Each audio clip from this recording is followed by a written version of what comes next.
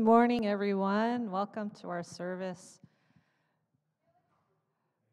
Those of you who have come on time are blessed with parking spaces and being here. Those who are later may not find parking, but hopefully they will. But welcome. Just thank you so much. Thank God for just this day. And to be honest, guys, I'm really tired today. And I was thinking about that, and we were praying this morning. And, it really is a time where we can just allow God to move, and less of us and more of Him. So just want to encourage you today to just worship the Lord and enjoy His presence, and just pour out your love upon Him and worship Him.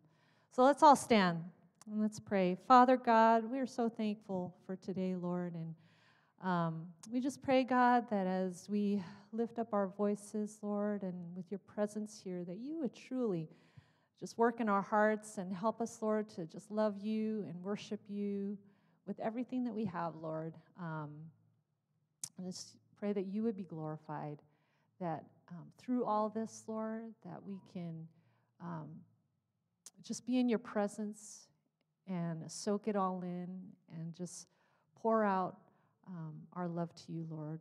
We thank you. In Jesus' name we pray. Amen. Amen. Praise you, Jesus.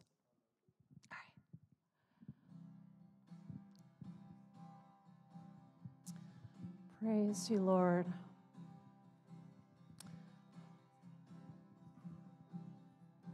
Here we go. Come, now is the time to worship. Come, now is the time to give your heart. Come, just as you are to worship. Come, just as you are before your God. Come, let's sing that again. Come, now is the time to worship. Come, now is the time to give your heart. Come, just as you are to worship. Come, just as you are before your God. Come. One day every tongue will confess you are God. One day every knee will bow. Still the greatest treasure remains for those who gladly choose you now. Listen, come. Come, now is the time to worship. Come, now is the time to give your heart. Come, just as you are to worship. Come, just as you are before your God. Come. One day every tongue will confess you are God. One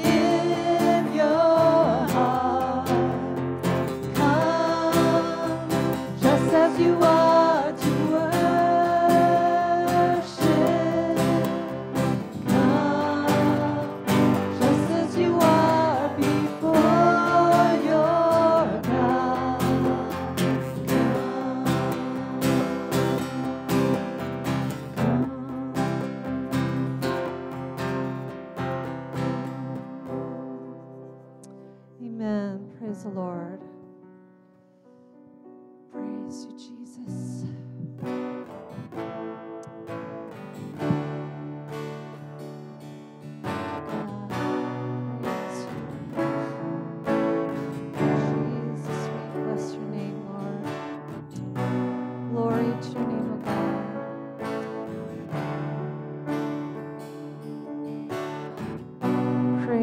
Jesus.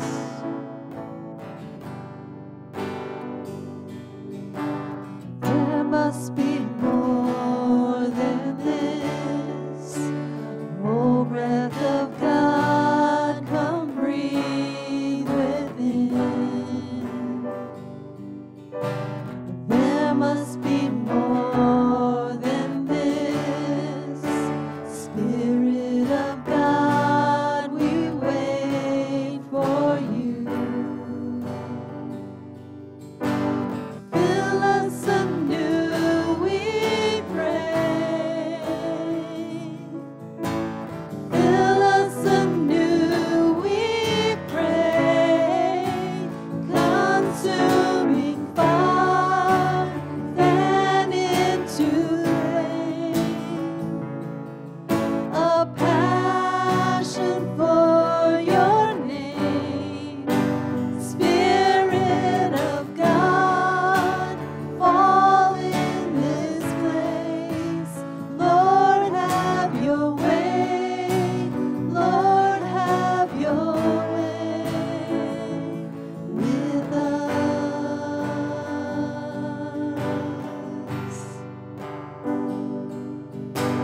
Come like a rushing wind, clothe us with power from on high.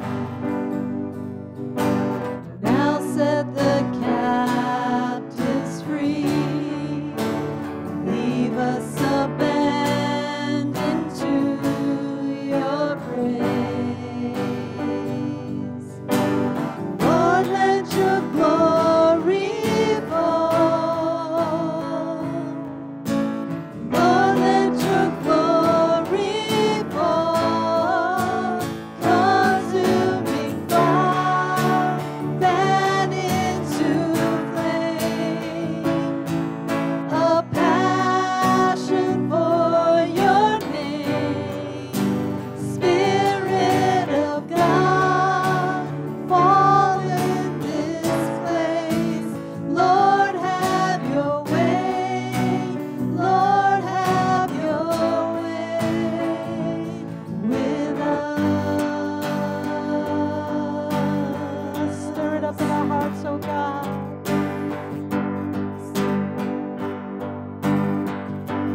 Stir it up in our hearts, Lord. Stir it up in our hearts, Lord.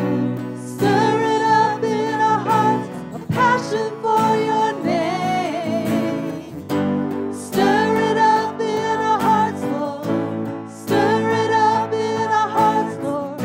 Stir it up in our hearts. A passion for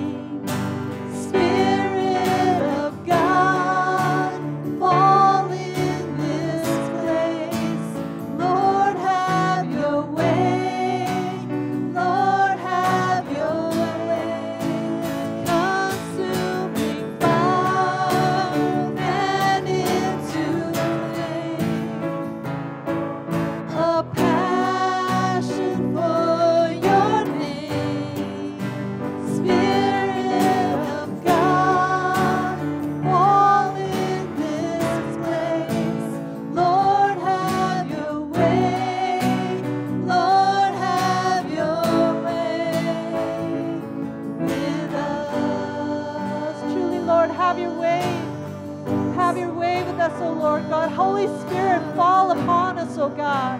Hallelujah, Jesus. Praise you, Lord. Glory to your name, O God. Hallelujah, Jesus. Praise you, Lord. Hallelujah, Jesus. Praise you, Lord. Glory to your name, O God. Praise you, Jesus.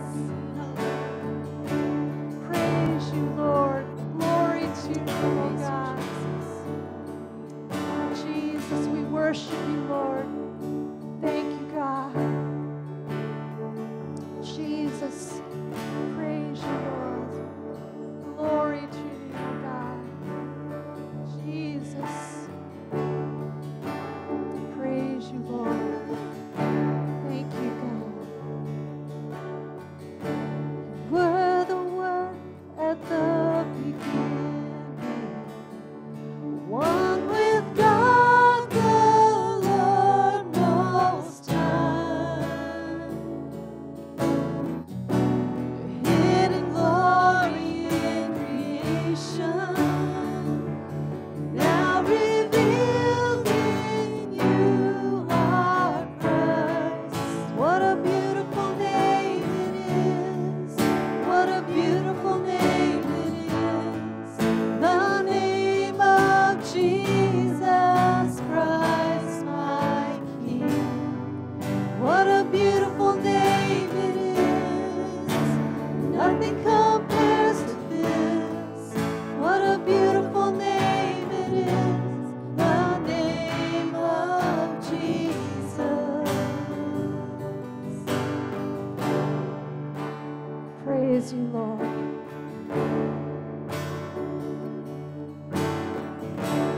Didn't want heaven without us. So Jesus, you brought heaven down. My sin was great, your love was greater. What could separate us now? What a powerful name it is. What a wonderful name it is. The name of Jesus Christ, my King. What a wonderful name it is. Nothing compares to this. What a wonderful name it is. The name of Jesus. What a wonderful name it is. The name of Jesus.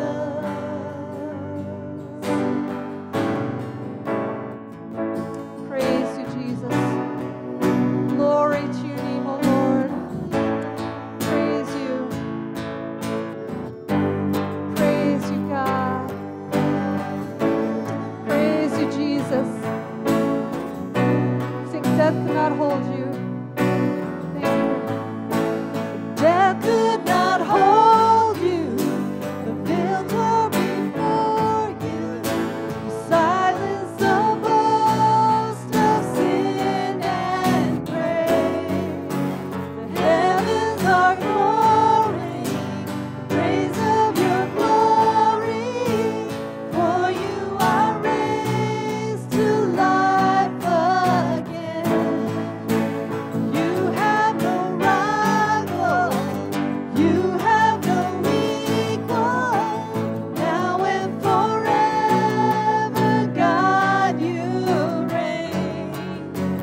Yours is the kingdom, yours is the glory, yours is the name above all names. What a powerful name it is.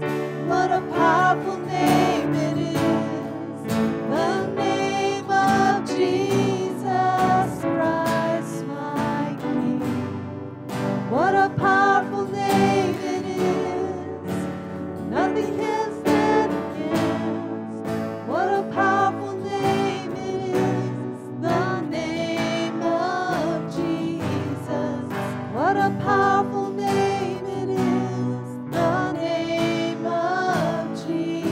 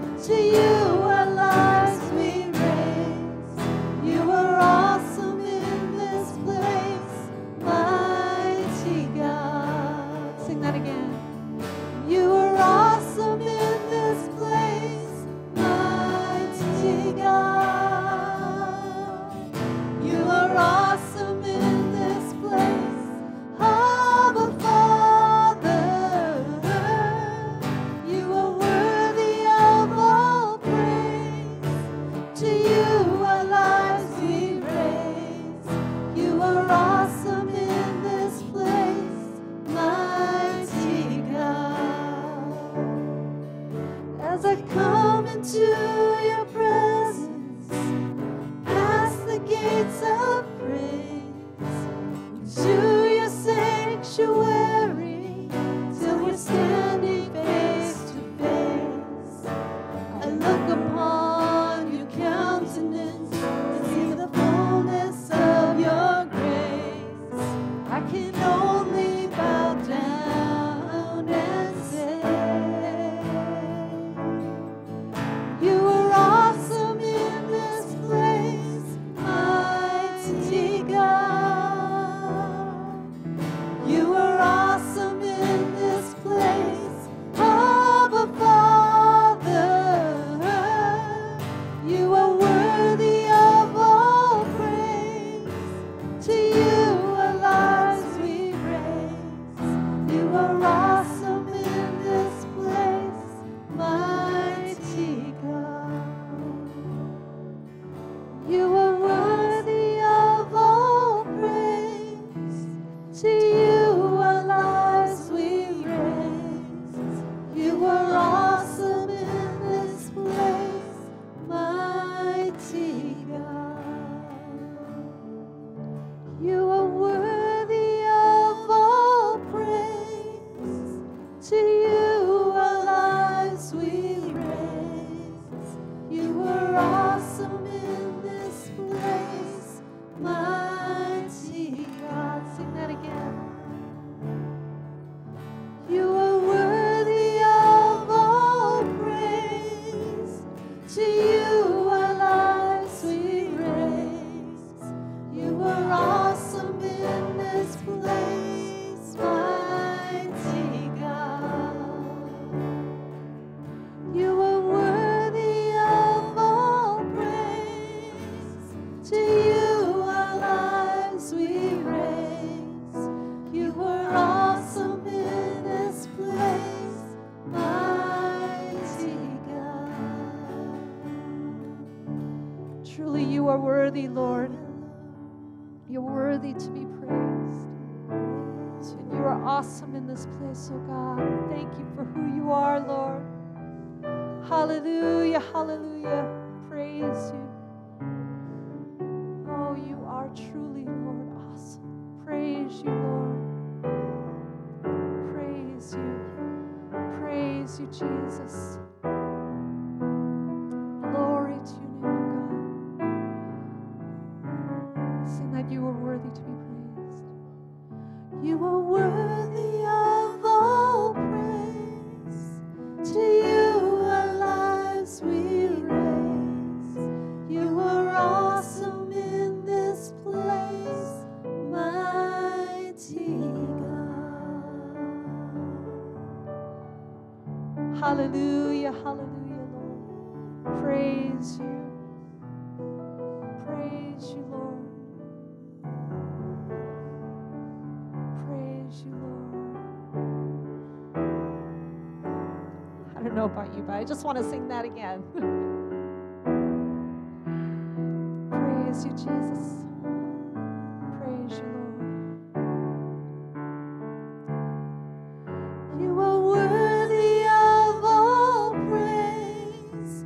To you our lives we raise.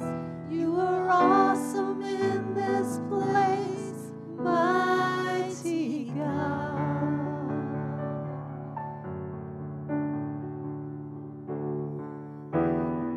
Praise you, Jesus. You are so good. Hallelujah. Hallelujah. Truly, you are awesome, God. Thank you, God. Father, we just thank you, Lord, for your presence here.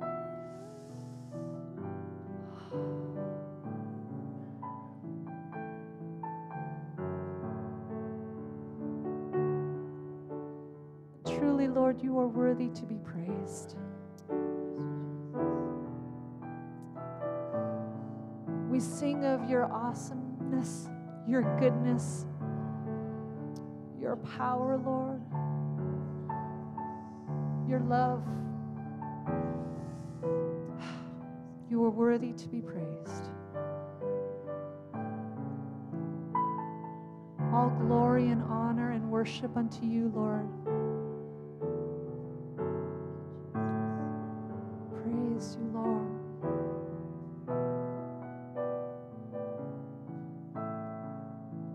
You're worthy to be praised. In Jesus' name we pray. Amen. Amen. You may be seated. Thank you.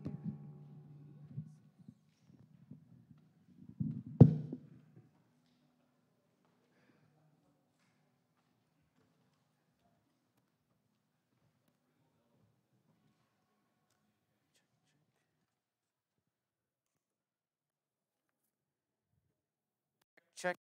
We're going to check this lapel mic. Perfect. All right. How is everyone doing this morning? Wonderful. If you haven't had a chance to just greet your neighbor, just say hello, happy Halloween. If you have a piece of candy in your pocket, pass it around. Is there a limit on how old you can be to go trick-or-treating? I'm going trick-or-treating. Felix can't, but I can't. We don't want him. People, and a lot of people yesterday said, are you going to, bring Felix over? It's just too much candy. The last thing I want him to be. I think all parents are like that, right? Try your best to keep them away from sweets and from this and that. Eventually you have to give in, but until he can, annoy me enough for candy, no candy for him. So if anyone's going to give him candy, just give it to me instead. So speaking of Halloween, Balboa Fest was so wonderful yesterday. Let's give a round of applause for our church and our volunteers. That was an amazing ministry, despite the overcast weather and the crowds from outside lands. It was an amazing ministry. What really just inspired me and made me so happy was to see our church coming together. This wasn't a section, or this wasn't just a particular group. It was our Chinese section. It was our English section. It was our college students who helped out, our youth who helped out, our families with small kids who came and with their costumes, and they were also helping out. So church, I think that was a win in our book. That was definitely a powerful and wonderful ministry. I was looking down the street to see, what else was going on. And there were maybe 3 or 4 businesses just passing out candy. Only facility that had like an event or something going on was our church. So I think that speaks volumes in our community. That speaks volumes on who we are as a church. In this neighborhood. So praise God for that. A few announcements is we are very excited to announce that our very own Anne has expanded her support for children's ministry by accepting a full-time position as our children's ministry director. So please continue to keep Anne and her family. I want you to know that not just Anne, but also Dave and Daniel, they also serve our church as well. So let's continue to keep Anne and their family and all of our children's ministry staff, from 412 Plus, Sunbeams to KTA, they all play a part in our ministry here at Full Line. And today is the, I believe, last day for the pastoral appreciation. So we're going to show our support to our pastors and staff, especially Pastor Daniel, Pastor Sifa, as they have been here with us for 1 year. I believe last week, Pastor shared during our staff meeting that they were just driving over exactly a year ago. So we praise God for bringing you over, Pastor, and the ministry that God has placed in your heart. So again, this year has been a tough year, but God has. We also have a combined baptism ceremony Sunday, November 14th in the main sanctuary. So praise the Lord, several people have expressed their desire to be baptized. If you wish to make a public declaration to follow Jesus, please contact your pastor immediately. I want to tell you something this morning. There's no such thing as a secret Christian. There's no such thing. If you put your faith in Christ, I want you to publicly declare it. Now, am I asking you, like those guys at Science, repent, burn in hell, all this? That's not what it means to publicly declare your life. It's to say, I'm going to publicly acknowledge that Jesus is the King of Kings and the Lord of Lords of my life. An act of that is baptism. If you have not made that decision and made that choice to go through the waters of baptism, I want to encourage you to do that. There's something powerful when you surrender your life. You know, our young people and our youth here this morning, if you have not made that decision, and think about it very carefully. This is not just going for a dip and coming back out. This is to publicly declare that my life is tied to Jesus. So if you've not done that, our youth or adults, I want to encourage you, prayerfully think about that. Talk to Pastor Daniel.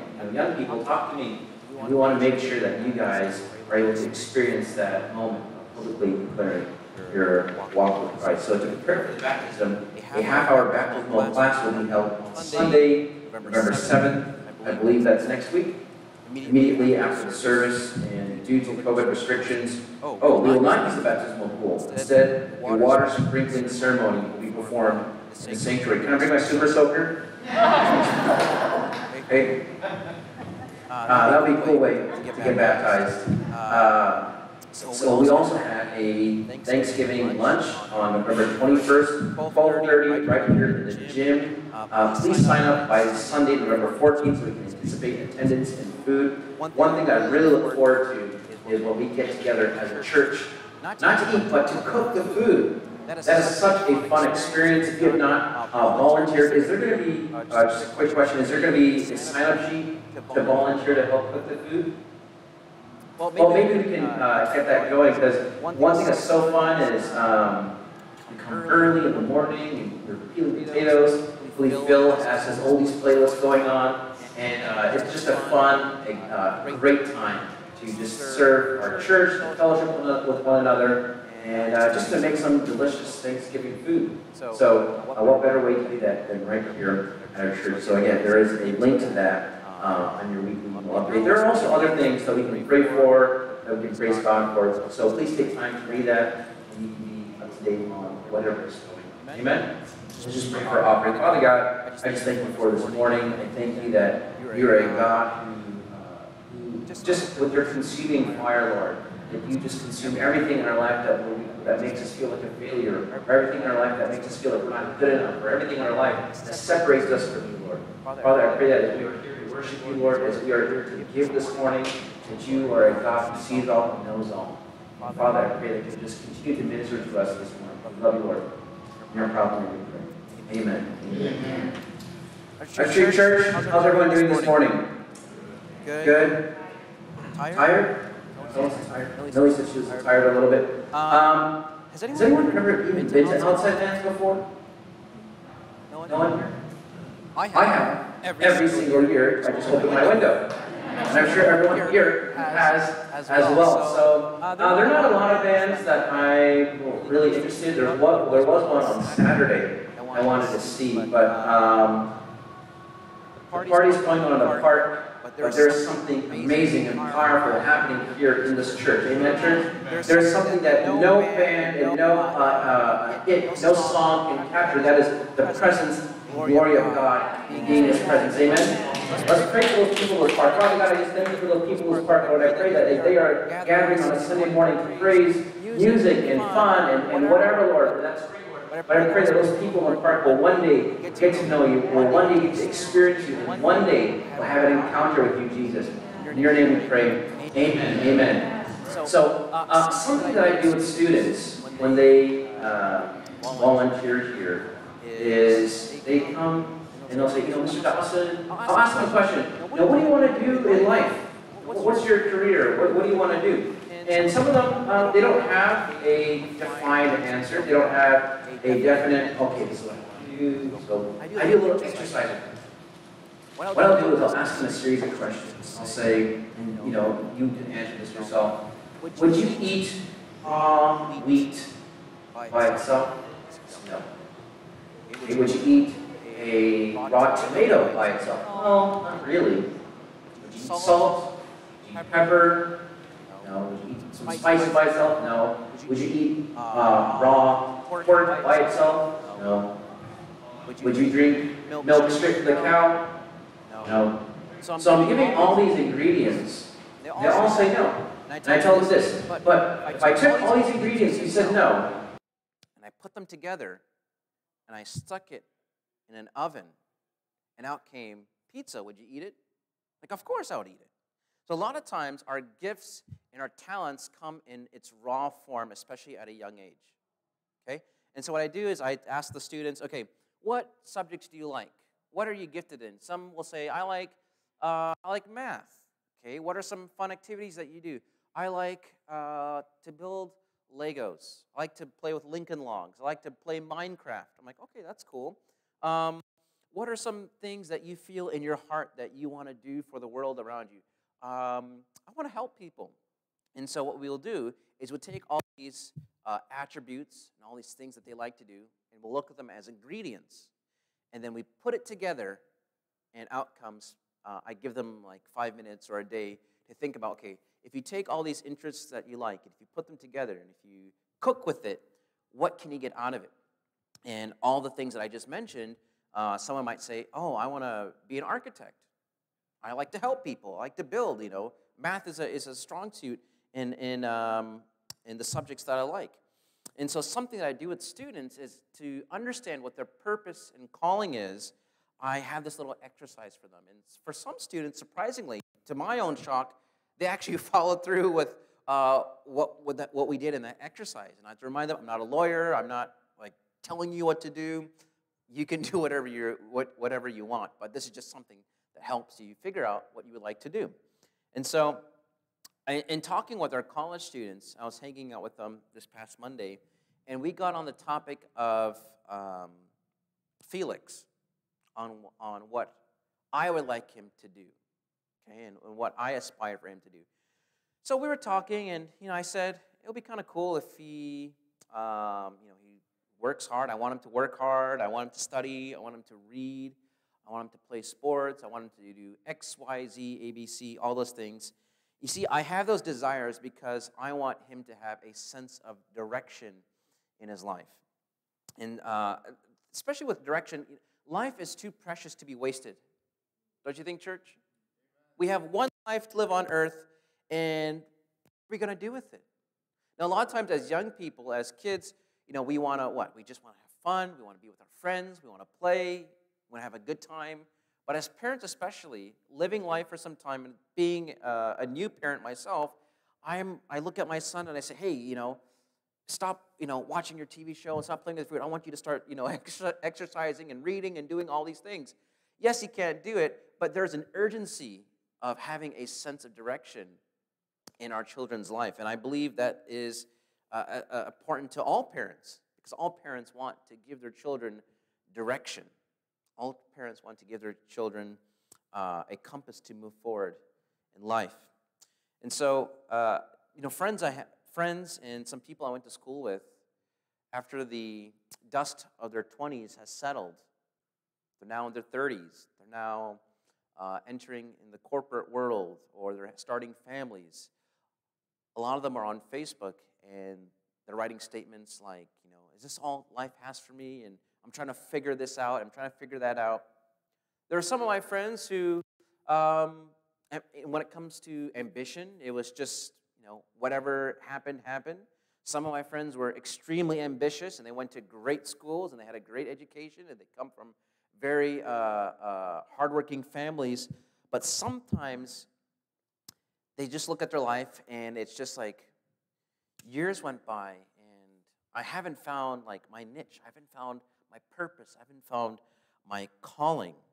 Again, a lot of them are highly skilled. A lot of them have giftings and talents, but they just haven't found their groove for them to operate in. And that leads them to be very frustrated and very concerning. And so Jesus himself talks about finding that desire. He says, if a parent, being as good as they are, would a parent offer a stone for bread or a snake if the kid asks for fish? So Jesus himself is saying, parents, being as fickle and being as inconsistent as they are good. They want the best. So if parents are like that, how much more do you think Father God wants the best in our life when it comes to having a sense of direction and a sense of purpose? You see, God has a desire for us as his children to have a sense of direction, and our spiritual sense of direction is called what? It's called our calling. So again, as believers, our calling is summed up in the simple definition as loving God, loving people, but in a practical sense. Again, I don't want to spend too much time this morning on figuring out what your calling is. It's actually very simple. We have our first slide. Calling is the intentional use of your time to address an issue, big or small, with your gifts or talents. What are gifts? Gifts are what you naturally have, what you're naturally good at, and skills are what you choose to develop. Everyone has gifts of some sort, and everyone has time to develop skills. So again, it doesn't matter what family you come from, it doesn't matter how old you are, it doesn't matter where you live, everyone has the time to develop skills. Everyone has gifts. Everyone has the ability to develop their calling. So Romans 8:28, let's turn there real quick. It says, "And we know that God works all things together for the good of those who love him, who are called according to his purpose." Something we need to understand this morning, church, is to be called is to have a purpose. I want you to tap your neighbor and say, to be called is to have a purpose. To be called is to have a purpose. See, everyone has to recognize two things. First is that they have a call. If you're here this morning, if you feel like I don't have a call, I want to assure you that you do have a call. And secondly, is to be called according to God's purpose. You have a call, and it's called according to God's purpose. See, God won't call you unless you have a purpose. And whatever has purpose, guess what? Has value. See, the reason why calling and purpose and identity is so important, especially in today's world, we have a lot of young adults who are struggling with that issue of identity, which is, I believe, tied to their purpose and their calling. And because they lack a sense of identity, they have a lack of self-worth and self-value. So the reason why calling and purpose and identity is so important is because it carries value and worth. One of the saddest things is if you find out there is undiscovered value in your home. Imagine if you had something of immense worth and value in your house and you just threw it in your garage sale. Hey, it's just taking up space. Someone buys it, and then you find out they resell it for hundreds of thousands of dollars. You'd be kicking yourself. You're like, oh my gosh, I can't believe I let that thing go for such a cheap price. One day I was driving from my place, this was a few years ago, I was driving on Fulton down to church, and as I was driving, I looked to my right, and on the corner, there were two guitars sitting on the side of the road. So I was like, oh, that's interesting. I pulled in, I walked to the guitars, and interestingly enough, as I was walking, there was another guy walking, and as soon as we locked eyes, we both knew what we wanted. So I walked faster, and I grabbed both guitars, and I looked at both of them, and I said, you take this, I'll take that. He said, sure. And then, I had this guitar. I looked at the name when I was holding Yamaha, and which is a great guitar, and the other one is called a Takamine. A Takamine is a very good brand of guitar. And that particular guitar is used, it's like $700-800. And it's in my living room. It plays perfectly. Nothing's wrong with it. Someone just threw out a $700 to $800 guitar out on the street. It has a great value. I don't know why that person did that, okay? But sometimes what happens with our purpose and identity is we need to understand that purpose has value. And a sad thing that many people experience is a loss of sense of purpose, which feeds into a loss of sense of value in their life. Throwing away things that they should keep. So another thing about purpose is that some people feel that because they went through pain and they went through hardship, that their value has decreased. There was a pastor who did this great, I don't think I have anything on me. Actually, I think I do. Okay, I have a $10 bill. There's a pastor who used this great illustration. If he took a bill and he asked, okay, what's the value? He said it's everyone says $10. Folds it in half. How much is it now? $10. He steps on it, still $10. He spits on it, still $10.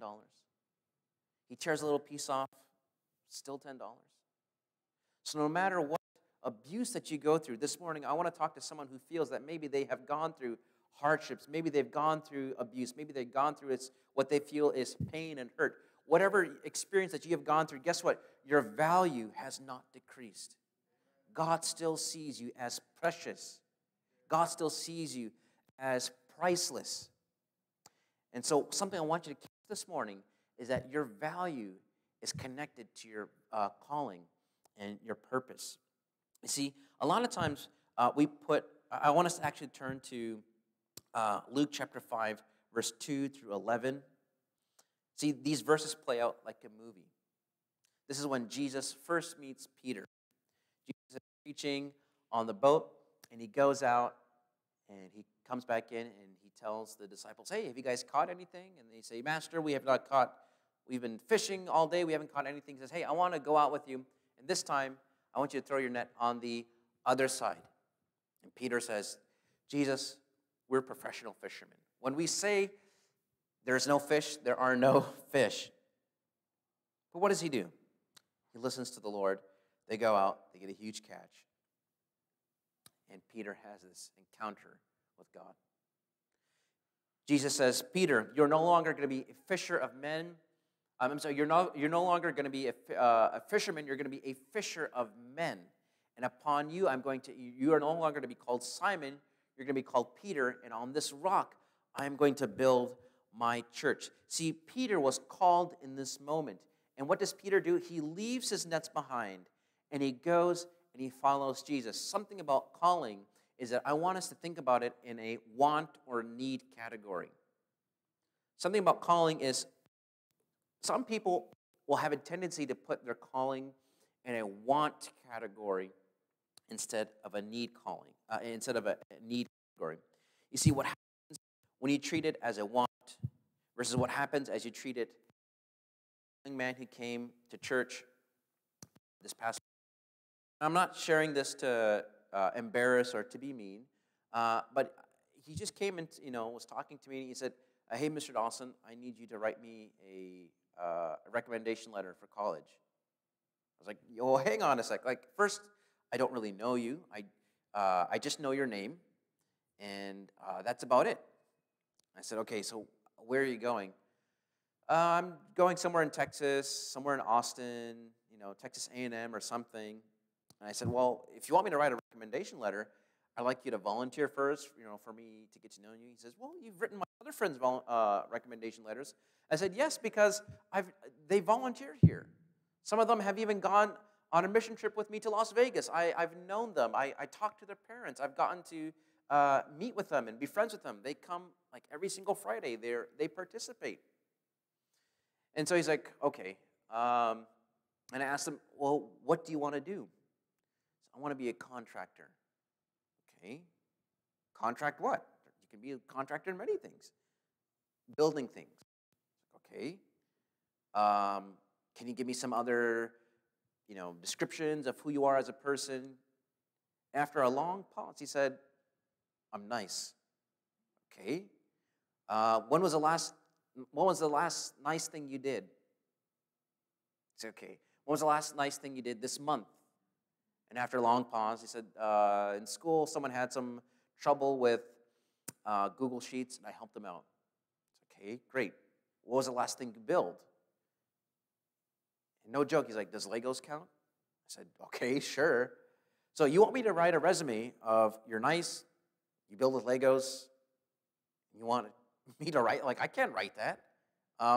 And so I told this young man, okay, what we're going to do is we're going to work on your ambition. I want you to read. He's like, I don't like to read. Well, I want you to read.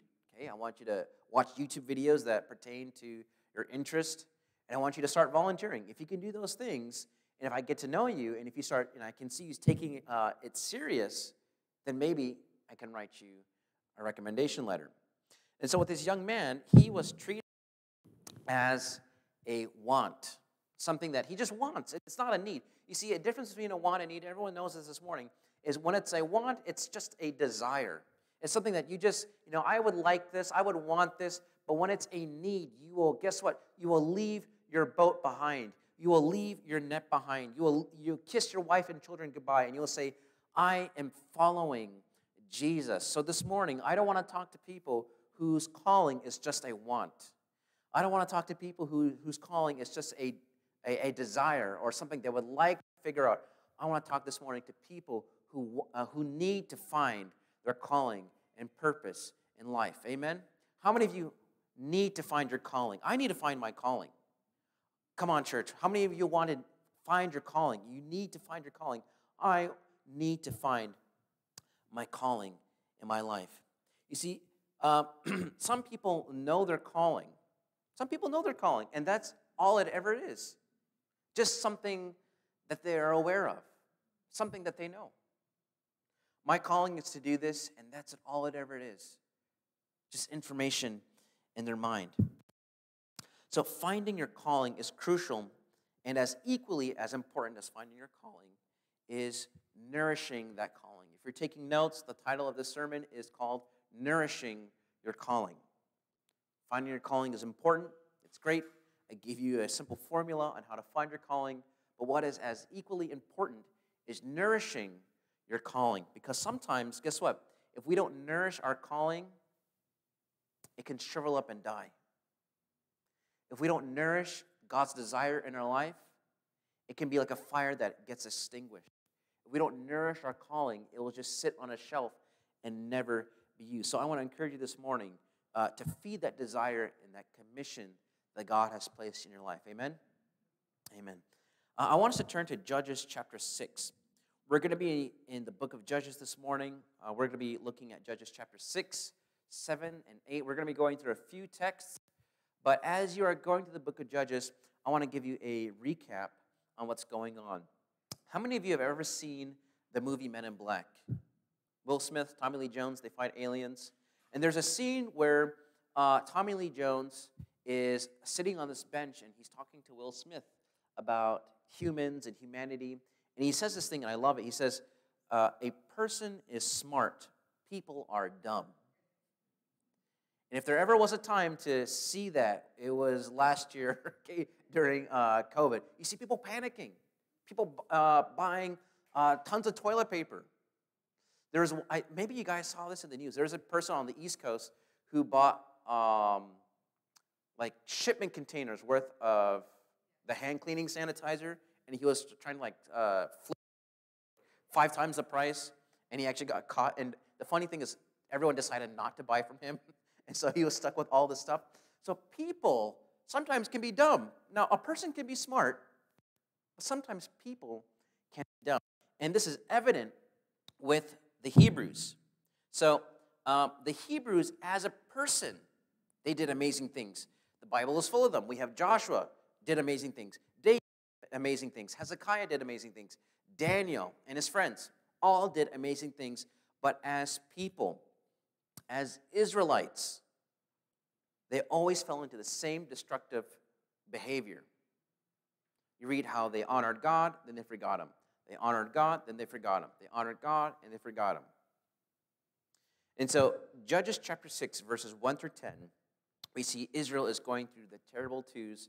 They forget who the boss is. Let's read verse 1 through 10. It says this, Then the children of Israel did evil in the sight of the Lord, so the Lord delivered them into the hand of Midian for 7 years. And the hand of Midian prevailed against Israel because of the Midianites. The children of Israel made for themselves the dens, the caves, and the strongholds which are in the mountains. So it was, whenever Israel had sown, the Midianites would come up. Also the Amalekites and the people of the east would come up against them. Then they would encamp against them and destroy the produce of the earth as far as Gaza. Now, if you look at a map, the Midianites and the Amalekites were on the east side of Israel. If you are with geography, you can have a mental note how Israel looks like. It's like a sliver of land. There's to the right, this huge empty desert where Mesopotamia is located, and to the left you have the Mediterranean Sea. So they border the ocean. So the Bible says is that from the east all the way to the west to Gaza, which is a city by the sea. The enemy raided and razed everything. Everything was wiped out. Verse 4 says, then they would encamp against them and destroy the produce of the earth as far as Gaza and leave no substance for Israel, neither sheep, nor ox, nor donkey, for they would come up with their livestock and their tents, coming in as numerous as locusts. Both they and their camels were without number, and they would enter the land to destroy it. So Israel was greatly impoverished because of the Midianites, and the children of Israel cried out to the Lord.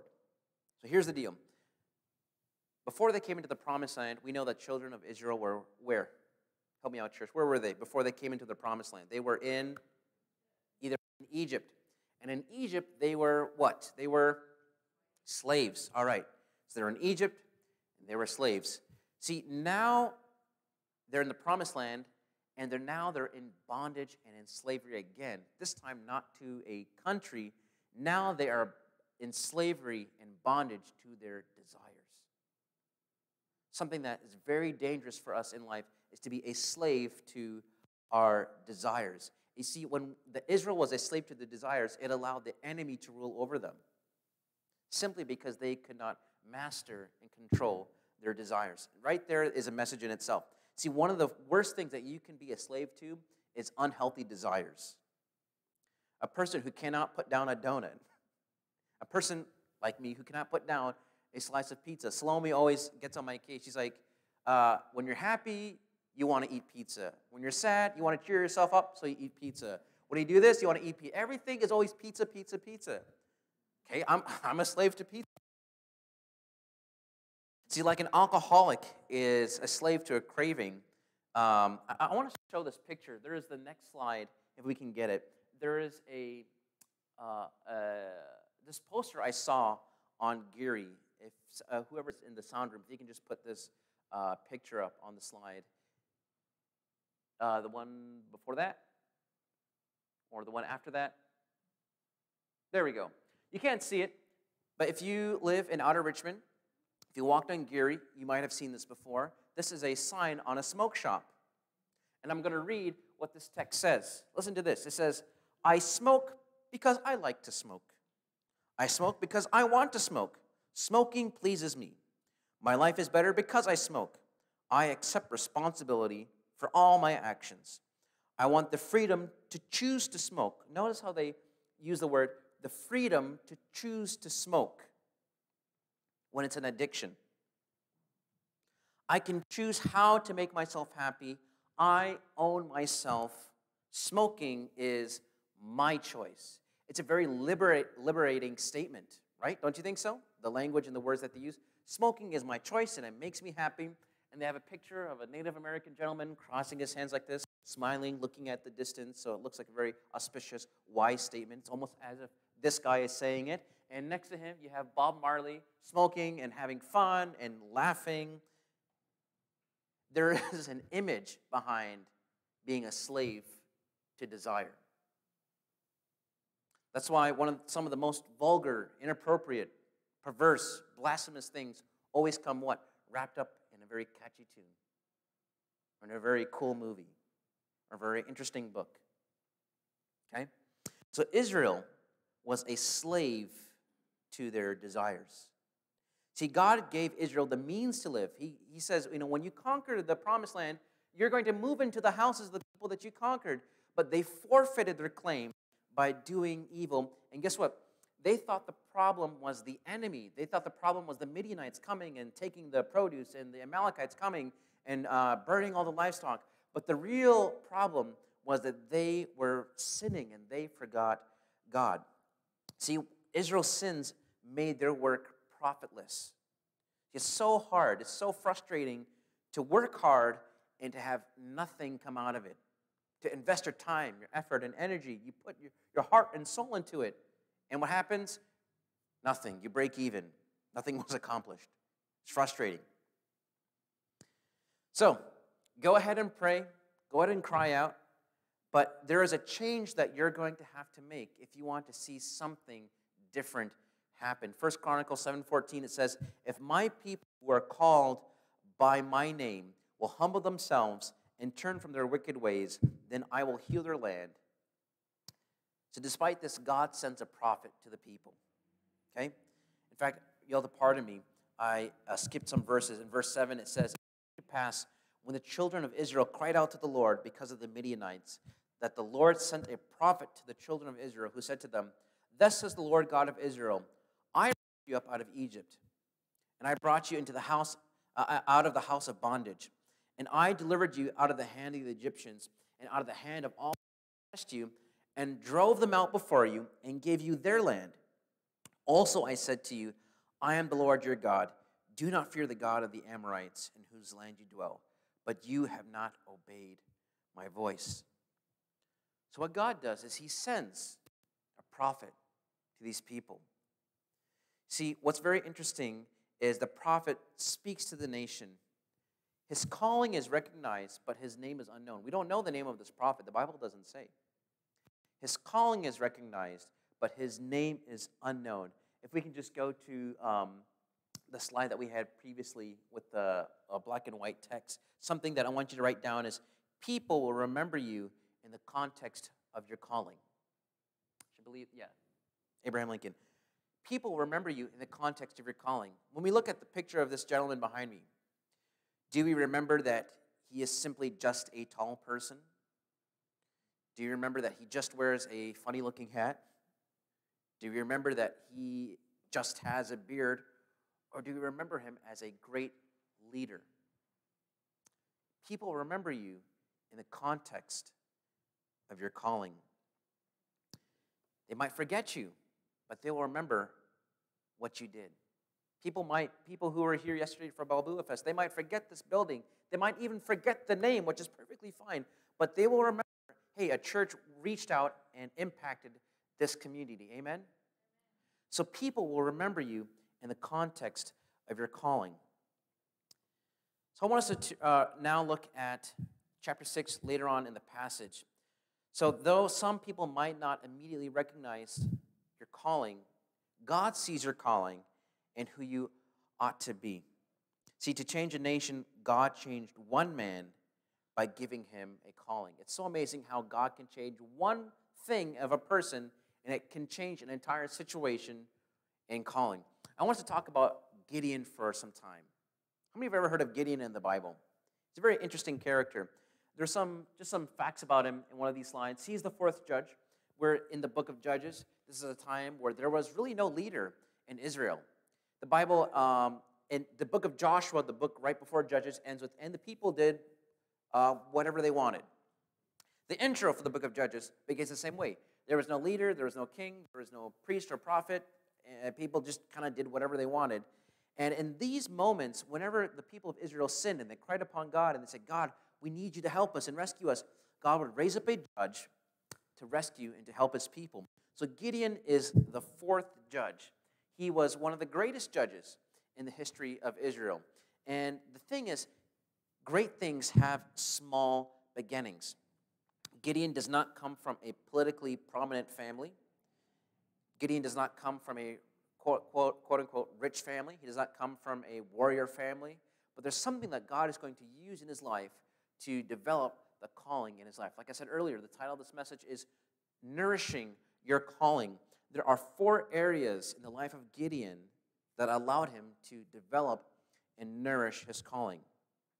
Again, it's so important that we feed our calling, that we feed the desire that God has placed in our life, and we don't allow it to be extinguished. So number 1, it is having an encounter with God.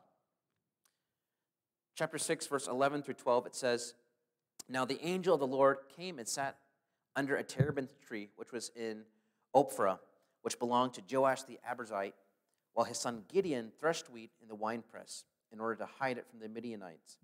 And the angel of the Lord appeared to him and said to him, The Lord is with you, you mighty. There. And look at something very important. Gideon is threshing wheat in the winepress. Now I have a picture of a threshing floor for wheat. If we can just pull that picture up real quick. This is where you thresh wheat.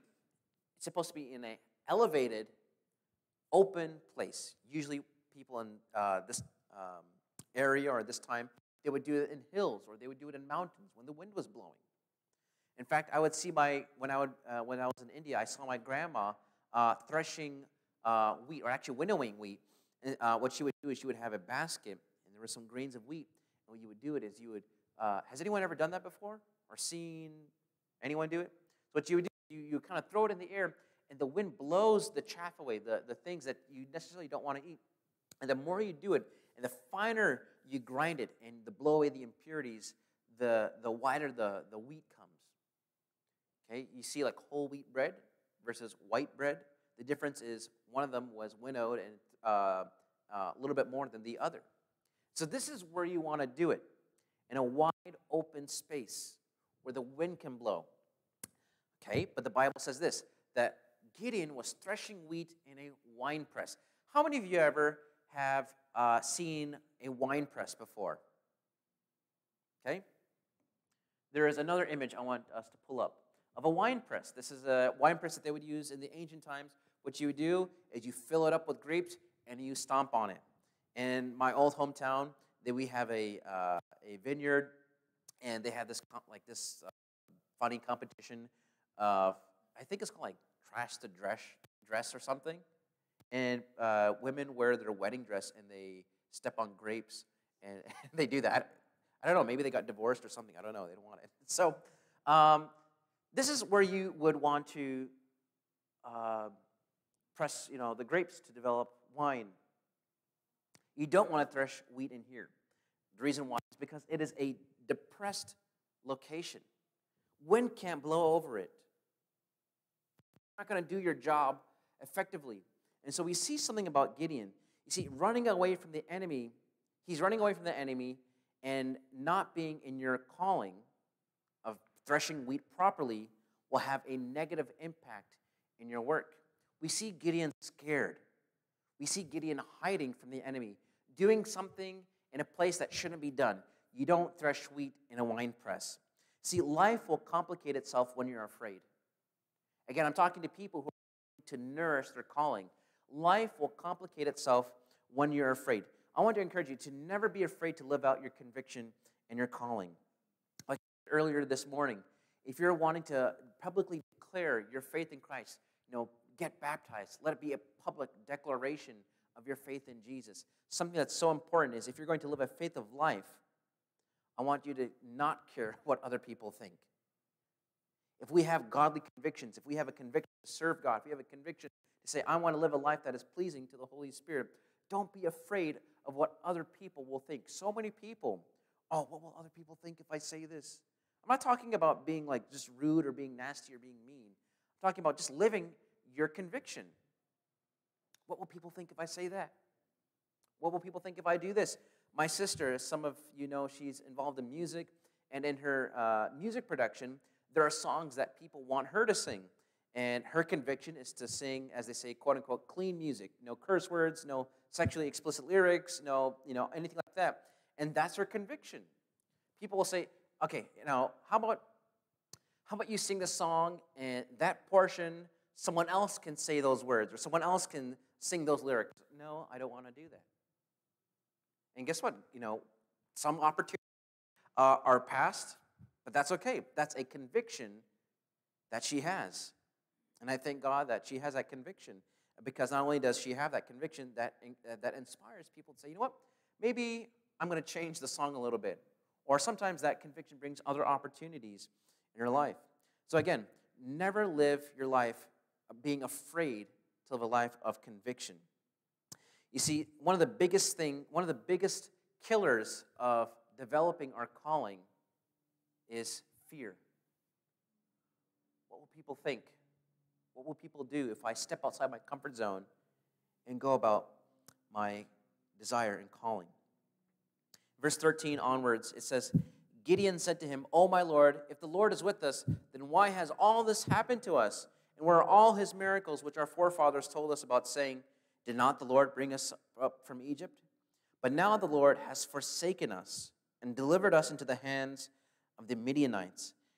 And the Lord turned to him and said, "Go into this might of yours, and you shall save Israel from the hand of the Midianites. Have I not sent you?" So Gideon said to him, "O my Lord, how can I save Israel? Indeed, my clan is the weakest in Manasseh, and I am the least in my father's house." And the Lord said to him, "Surely I will be with you, and you shall defeat the Midianites as one man." Something that always precedes a call of God in our life is having an encounter. See, having an encounter emboldens him to accept his calling. If some stranger just said, "Hey, Gideon, to rescue the nation of Israel," he would say, "Hey, can you stop disturbing me? I'm hiding from the enemy." But as with an encounter of God, that Gideon says, "You know what? Maybe God does have a call in my life. Maybe he does have a purpose. Maybe I do sense of value, and I'm going to do something amazing for God and my nation." So something that we need to understand about developing and nourishing our calling is, number one, we need to have an encounter with God before we find our calling. See, some of you are searching for a call without first seeking an encounter with God. I have a slide up here. Seek an encounter with God before you seek your calling. See, before he could be named Paul, what happened to Saul? He first had an encounter with God on the road to Damascus, which forever changed his life. Something about Judas is that he had a call, but no encounter with Christ. See, every single one of the disciples, they had a calling of God, and they knew what Christ wanted to do. They knew his calling. They knew what God's call on their life was, to go out into the world and preach the gospel. Judas, guess what? He had a call, but he never truly encountered Christ for who he wanted to be in Judas's life. We all know what happened to that individual. So again, seek an encounter with God before you seek your call. Those of you who have a desire, you have a purpose, I want to encourage you to continually seek having an encounter with God. Someone once said, "God does not call the equipped, he equips the called." Sometimes we feel like I need to get all my stuff together. I need to have everything perfect. I need to have everything right. Then God can use me. But I want to encourage you, if you are seeking an encounter with God, he's going to equip you for your calling. Amen, church? So I want to encourage you to seek an encounter with God. See, you don't call someone you don't want. You don't call anyone without a purpose. You don't call someone you're not wanting to have a relationship. God does want to call you. God does have a plan and purpose in your life. God does want to develop a gifting to do something amazing. But first, you need to develop your encounter with Christ. A lot of times, your calling is not going to wait for you. See, Gideon is busy doing his thing, and his calling comes immediately because he has an encounter. When you have that encounter with Christ, something will develop and something will happen many times immediately. So number one, have an encounter with God in your life. Number two, have courage. We're going to be looking at verses 25 through 27. It says, "Now it came to pass that same night that the Lord said to Gideon, 'Take your father's young bull, the second bull of 7 years old, and tear down the altar of Baal that your father's has, and cut down the wooden image that is beside it.'" See, Gideon's family, they were idolaters. Though they knew who God was, they were worshiping idols in their home. God says, "And build an altar to the Lord your God on top of this rock in the proper arrangement, and take the second bull and offer a burnt sacrifice with the wood of the image that you shall cut down." So Gideon took 10 men from among his servants and did as the Lord had said to him. But because he feared his father's household, the men of the city, too much to do it by day, he did it by night. So what God told Gideon is, I want you to take the idol, the image that you have in your home, I want you to cut it down, I want you to sacrifice a bull, and I want you to use that idol as fuel for that sacrifice. So something to do very well is we need to have the courage to execute our calling. We need to have the courage to take action in our calling. See, Gideon thought God could do nothing because he and his family were nothing. Gideon accepted the call, but he was terrified. See, Gideon had one major issue that affected his calling, and that he was afraid. He was fearful. So here's the thing about fear. I want you to write this down. Fear always tries to legitimize bad behavior and poor decisions. Fear always tries to legitimize bad behavior and poor decisions. Sometimes we say to ourselves, well, because I was afraid, I did such and such. If we look in Scripture, because they were afraid, Adam and Eve did what? They hid themselves from God. Because he was afraid, Abraham lied about Sarah being his wife. Because he was afraid, the foolish servant did what? Buried the one talent that he had. See, think of the last time, even with our students and our adults here, think of the last time you lied to your parents. Why did you do it? Because you were what? You were afraid. Sometimes we make foolish decisions being afraid. A lot of times, your calling will knock on your door when you least expect it. See, your calling never waits until you're ready. Your calling will never wait until you feel confident. Your calling will never wait until you feel like Superman and you feel like you can defeat the whole world. Your calling will come when it says, you know what? It's time to do something in your life. It's very important when God has a calling on our life that we nurture it with courage by getting into God's word and say, yes, though I walk through the valley of the shadow of death, I will fear no evil, for your rod and your staff, they comfort me. God has a calling on each and every single one of this morning, but sometimes what stops us is fear. Sometimes what stops us is taking that first step. You see, in his calling, Gideon had to engage before he can engage the national enemies, Gideon had to first engage the enemies in his own home. See, your calling is going to require you to take courage and make a sacrifice. And here's the thing about the courage that Gideon has. He's doing something that he knows that will get him killed, but God is still developing that. God's still calling him to take courage and to perform that sacrifice. Gideon also does something crazy. He sacrifices a bull when there's a famine going on. When the enemy is destroying all the produce, when the enemy is destroying everything, it takes courage to sacrifice to pursue your calling. Some of us here this morning, we have a call of God. We've had an encounter, but one thing that we're lacking is taking the courage to sacrifice what God is calling us to sacrifice, to take that next step forward. See, Gideon just didn't have to face the enemy. He also had to face his family. That takes real courage. It's very easy to, and I hope no one does this over here, to cuss someone out who cuts you off when you're driving. Please don't do that, okay? You're not going to see that person again. But to say something to a person that you know very well that's hurt you, or to say something to someone you know very well that you want to see a change of behavior, that's not very comfortable. That takes courage. See, if your calling is not being done in your home, I don't believe you're ready to take that calling out into the world. If your calling is hospitality, and if you're taking care of everyone else, but if you're not taking care of your own home, focus on your home first. That's what Gideon did. Before he engaged the national enemies, he said, I'm going to take care of the enemy in my home right here.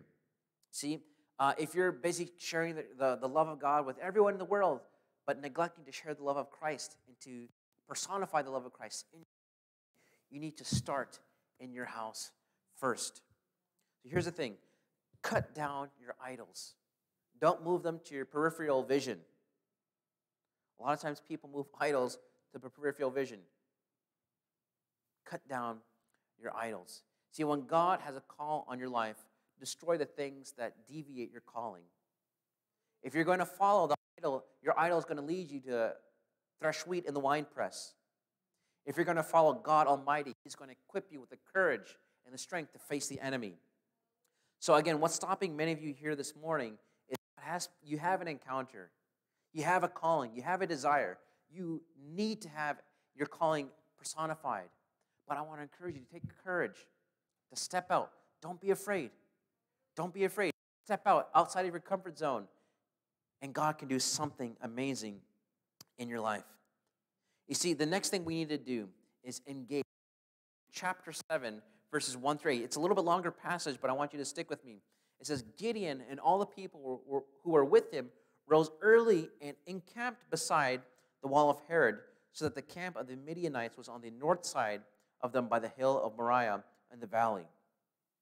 And the Lord said to Gideon, the people who are with you are too many for me to give the Midianites into their hands, lest Israel come claim glory for itself against me, saying, my own hand has saved me. God is saying, you did a great job. You got a whole bunch of people with you to fight, but this is too many. Because what's going to happen is people are going to say, hey, we delivered ourselves from the enemy, and there's not going to be a true change of heart in the nation of Israel. So I want you to do something. And what God tells Gideon to do is absolutely crazy. It says in verse 3, now therefore proclaim in the hearing of the people, saying, whoever is fearful and afraid, let him turn and depart at once from Mount Gilead.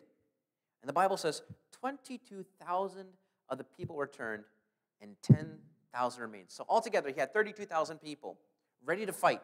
And Gideon says, okay, guys, anyone scared? Go home. 22,000 people leave. What are scared people doing fighting? Be very careful who you ask to fight in your battles. Be very careful who you ask. Hey, Alan, I'm going to fight with you. I'm here for you. When it comes to actually stand in the gap, people back out. You don't want to have people who are scared in your corner. You don't want to have people who are scared fighting your battles. Be very cautious who you call to fight in your army. Verse 4 says, but the Lord said to Gideon, the people are still too many. I want you to bring them down to the water, and I will test them for you there. Then it will be that whom I say to you, this one shall go, and the same shall go with you. And whoever I say to you, this one shall not go with you, the same shall not go. So he brought the people down to the water, and the Lord said to Gideon, everyone who laps the water with his tongue, as a dog laps, you shall set him apart by himself. Likewise, everyone who gets down on his knees to drink water, the number of those who lapped, putting their hand to their mouth, was 300. But all the rest of the people got down on their knees to drink water. Then the Lord said to Gideon, by the 300 men who lapped, I will save you and deliver the Midianites into your hand, and let all the other people go, every man to his place. And so the people took provisions and the trumpets in their hands, and he sent away all the rest of Israel, every man into his tent, and retained those 300 men. Now the camp of Midian was below him in the valley. What happens next in this passage is Gideon is still frightened, but he's taking the courage, and he says, you know what? God is wanting to do something in my life. I'm going to have these 300 guys, and God says, you know what? I'm going to encourage you by sending you out into the enemy camp. And so Gideon, with his servant, goes into the enemy camp, and he hears two soldiers talking. Hey, I had a dream, and in this dream, there was a piece of bread, and it rolled down to our camp, and it destroyed everything. I feel that this piece of bread is Gideon. And what happens is Gideon hears that the Midianites are scared of him and his warriors. And so Gideon, eventually, he builds that courage, and he builds that attitude to defeat the enemy of Israel. And so here's the thing. When God gives you a call in your life, this is number 3, having courage. When God has a call in your life, your calling never belongs in isolation. When God has a calling in your life, when God has a purpose and desire in your life, that calling in isolation. Something as simple as swinging a stone and saving sheep from a lion and a bear.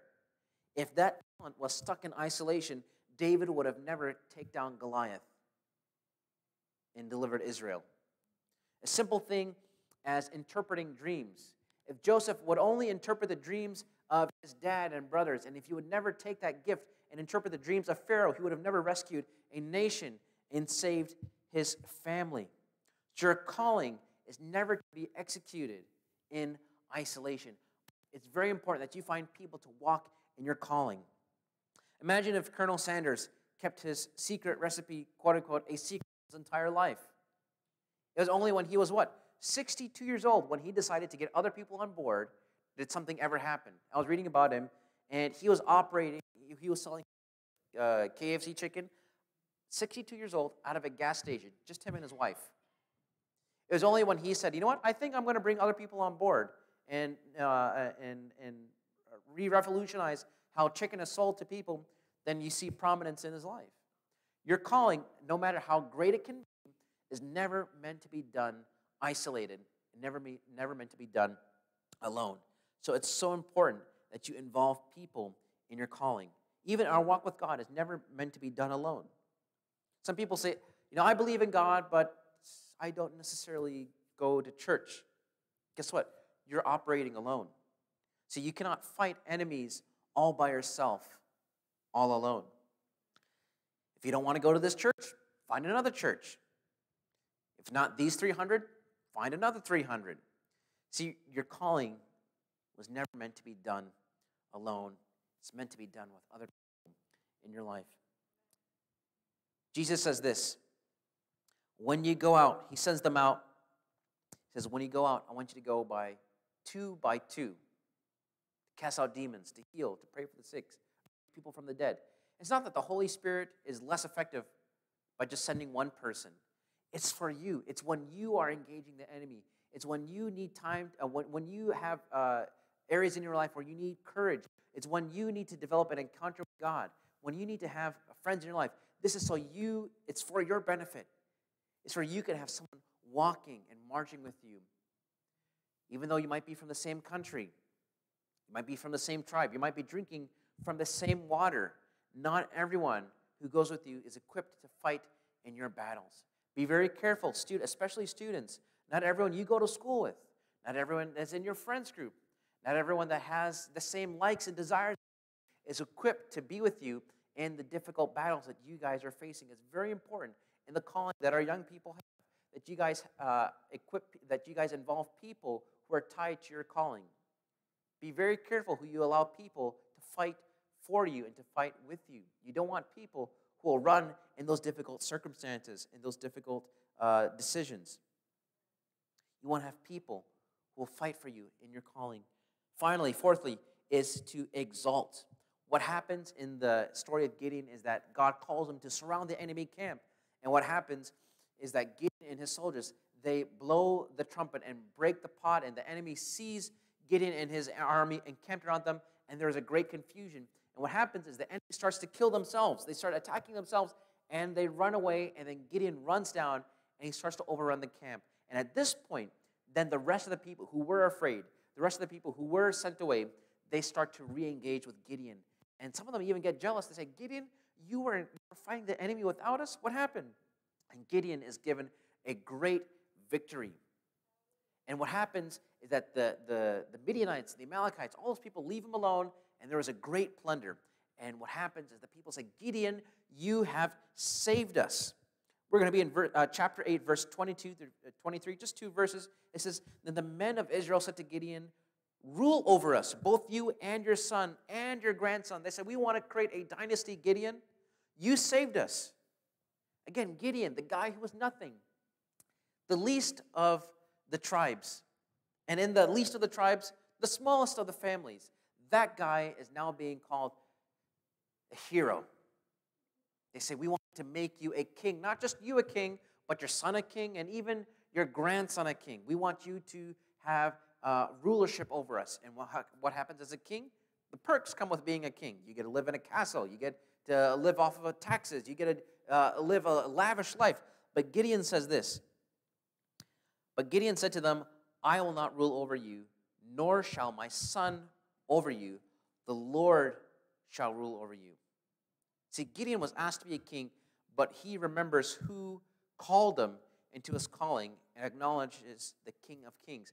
In our calling and in our desire, in our purpose, we need to remember to always exalt God in our calling. There's a quote I want to share with you by Charles Spurgeon. It says, we'll pull this image up. When God calls you to be a servant, don't stoop to be a king. I love that quote. When God calls you to be a servant, don't lower your standard to be a king. There's something so amazing serving the King of Kings and the Lord of Lords church. When we serve God, that is the greatest thing that we can do. Calling is operating in the will and purpose. Like I said earlier, everyone is called according to his purpose. When our calling is working according to his purpose, that is the greatest place you can be in your life. See, whatever your calling is, great or small, always remain humble and use it for the Lord. See, every single person here, I want you guys to listen to this. Every single person here is called into ministry. Every single person here is called into ministry. You might be wondering, how can I exalt Christ when I'm not working, quote unquote, in the ministry? How can I exalt the Lord if I'm not a pastor or working in a church? How can I do that? And I'm going to tell you how you can do that. I want you to think real hard about this. I'm going to say it twice. Not everything we do is ministry, but we can minister in everything we do. I'm going to say that one more time.